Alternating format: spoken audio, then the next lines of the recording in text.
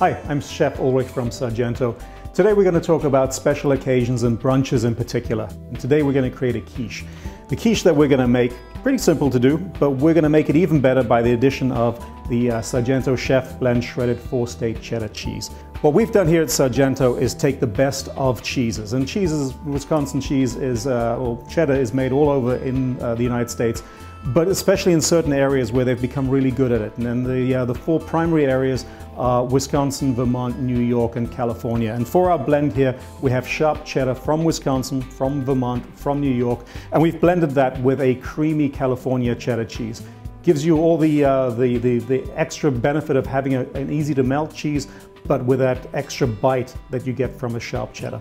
So that's it. Let's assemble our quiche, and you'll see it really is pretty easy. We're going to take our eggs, put those into a mixing bowl, some half and half, pour that right in. Sour cream, add that to the mix, making sure to scrape it all out. Some sun-dried tomatoes,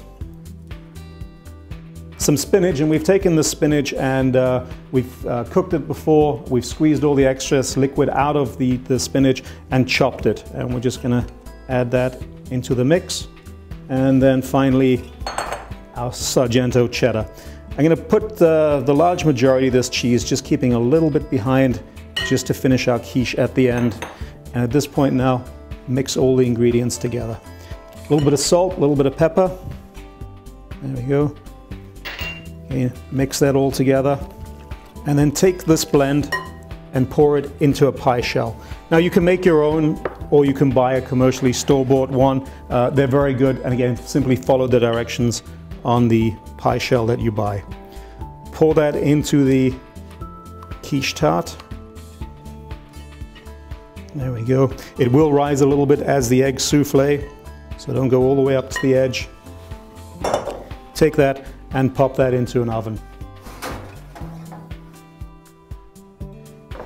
Pull that out of the oven, and what you want to check is just to make sure that the egg is completely cooked. So insert a knife into the quiche, leave it in there for a few seconds. When it comes out, you can just check to see and test to see if it's warm. You'll know then that the quiche is warm all the way through. The blade should come out nice and clean as well. And then just to finish our quiche, take the remaining cheese that we have and sprinkle that over the top. And the residual heat will slowly melt that cheese. So when you cut into it, you'll get an extra gooey creaminess on top of that. For this easy quiche recipe, or any recipe that you want to try and use for a special occasion like Sunday brunch, come visit us at sargento.com. Thank you and enjoy.